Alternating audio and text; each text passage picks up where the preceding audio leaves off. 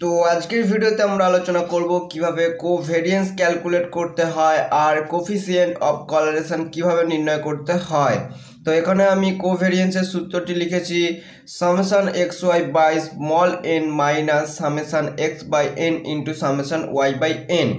R coefficient of কলারেশনের সূত্রটি লিখেছি covariance x Y by standard deviation x into standard deviation Y.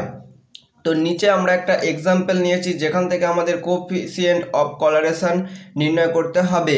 তো একটা অঙ্কেতেই আমাদের কোভেরিয়েন্স কিভাবে নির্ণয় করতে হয় আর কোফিসিয়েন্ট অফ কলারেশন কিভাবে নির্ণয় করতে হয়, দুটোই একটা অঙ্কতে হয়ে যাবে। তো চলুন ভিডিওটা শুরু করা যাক। তো এখানে দেখতে পাচ্ছেন আমি একটা এক্সাম্পল নিয়েছি যেখানে কোফিসিয়েন্ট অফ কলারেশন নির্ণয় করতে হবে এবং এক্স ও ওয়াই এর কিছু মান দেয়া আছে। তো প্রথমেই আমরা কি করব, এই এক্স এর মান এবং ওয়াই এর মান যোগ করে নেব।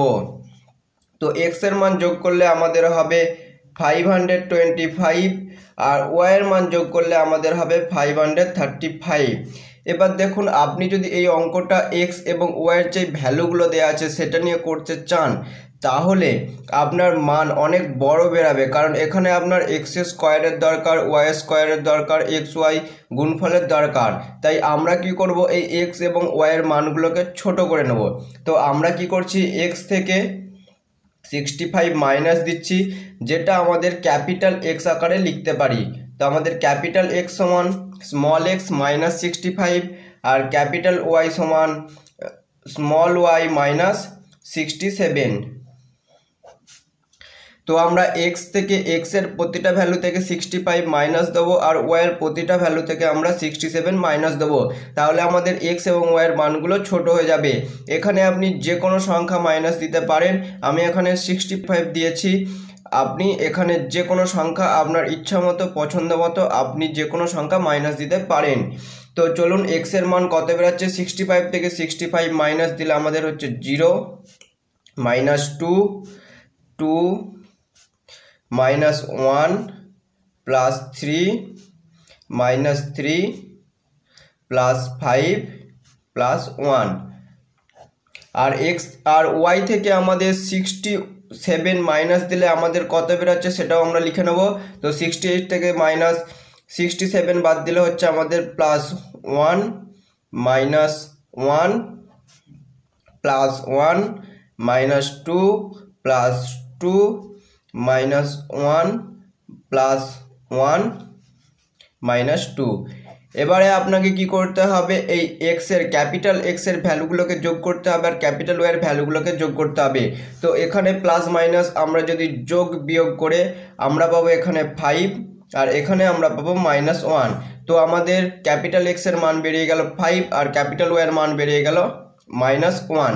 এবারে আমাদেরকে আর তিনটে জিনিস নির্ণয় করতে হবে, সেটা হচ্ছে আমাদের এক্স স্কোয়ার, ওয়াই স্কোয়ার আর এক্স ওয়াই। এই তিনটি মান আমাদেরকে নির্ণয় করতে হবে। আমরা শুধুমাত্র এখানে ছোট করে নিয়েছি যাতে এই তিনটি মান খুব সহজে নির্ণয় করা যায়, কারণ এক্স এবং ওয়াই থেকে যদি আপনি এই মানগুলো নির্ণয় করতেন তাহলে এই মানগুলো প্রচুর বড় হয়ে যেত। তো চলুন এক্স স্কোয়ারে নির্ণয় করা যাক। 0 স্কোয়ার 0 স্কোয়ার 4 4 1 9 9 25 1। তো সামেশন এক্স স্কোয়ার আমাদের বেরাবে 53। তো ওয়াই স্কোয়ার নির্ণয় করা যাক। 1 1 1 4 4 1 1 4 17 এবং এক্স ওয়াই নির্ণয় করা যাক। অর্থাৎ এখানে এক্স ওয়াই বলতে আমরা ক্যাপিটাল এক্স আর ক্যাপিটাল ওয়াই নেব, ঠিক আছে। এখানে আমরা স্মল এক্স আর স্মল ওয়াই গুণ করব না, এখানে আমরা ক্যাপিটাল এক্স আর ক্যাপিটাল ওয়াইকে পরস্পর গুণ করব। তো ক্যাপিটাল এক্সগুলো গুণ করছি 0 plus 2 plus 2 plus 2 plus 6 minus 3 plus 3 plus 5 minus 2। তো আমাদের এইগুলোকে যোগ বিয়োগ করলে আমাদের হবে 18। তো এখান থেকে আমরা এক্স স্কোয়ার, ওয়াই স্কোয়ার আর এক্স ওয়াই এর মান পেয়ে গেছি। তো আমাদের এই তিনটে মান বেশি এখানে কাজে লাগবে। তো আমাদের কোভেরিয়েন্সের সূত্রটি কি ছিল, covariance x Y equal to summation x Y by N minus summation x by N into summation Y by N. এখানে এখানে স্মল এন কোনটা, এখানে স্মল এন হচ্ছে এখানে কতগুলো সংখ্যা আছে, তো এখানে কতগুলো করে সংখ্যা আছে, 1 2 3 4 5 6 7 8টা, তো এখানে 8টা সংখ্যা আছে, তো আমাদের স্মল এন এর মান হবে 8। তো চলুন প্রথমে কোভেরিয়েন্স এক্স ওয়াই নির্ণয় করা যাক। Covariance x Y equal to summation x Y আমাদের কত বেরিয়েছিল, summation x Y by N, তো আমাদের বেরিয়েছিল 18, তো 18/8 মাইনাস, তো আমাদের এক্স কত বেরিয়েছিল 5 আর সামেশন ওয়াই বেরিয়েছিল -1, তো 5/n ইন্টু -1/n। তো এটা থেকে আমাদের যেই মানটা বেরাবে, তো 18 - 8 -64/-5, তো এখানে আমরা যদি মাইনাসে মাইনাসে প্লাস করে দিই তাহলে আমাদের হবে 18/8 প্লাস 5/64, তো আমাদের এর মানটা বেরাবে 149/64। তো আমাদের কোভেরিয়েন্স এক্স ওয়াই এর মান বেরিয়ে গেছে। এবার আমাদেরকে কোফিসিয়েন্ট অফ কলারেশন নির্ণয় করতে হবে। তো কোফিসিয়েন্ট অফ কলারেশনের সূত্রটি কী ছিল, আর x Y equal to covariance x Y by standard deviation x R standard deviation Y. তো আমাদেরকে স্ট্যান্ডার্ড ডিভিয়েশন এক্স এবং স্ট্যান্ডার্ড ডিভিয়েশন ওয়াই নির্ণয় করতে হবে। তো চলুন স্ট্যান্ডার্ড ডিভিয়েশন এক্স আর স্ট্যান্ডার্ড ডিভিয়েশন ওয়াই নির্ণয় করা যাক। তো এখন স্ট্যান্ডার্ড ডিভিয়েশন এক্স এবং স্ট্যান্ডার্ড ডিভিয়েশন ওয়াই কীভাবে নির্ণয় করবেন, তো স্ট্যান্ডার্ড ডিভিয়েশন এক্সের সূত্রটি ছিল √summation x square by N minus summation x by N তার হোল স্কোয়ার। তো আমাদের এক্স স্কোয়ার বেরিয়েছিল 53/8 আর সামেশন এক্স বেরিয়েছিল 5, তো বাই এন 8 তার হোল স্কোয়ার। তো এখান থেকে আমাদের মানটা বেরাবে √399/64।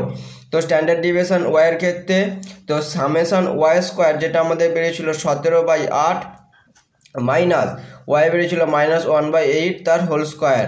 তো এখান থেকে আমাদের যেই মানটা বেরাবে সেটা হচ্ছে √135/64।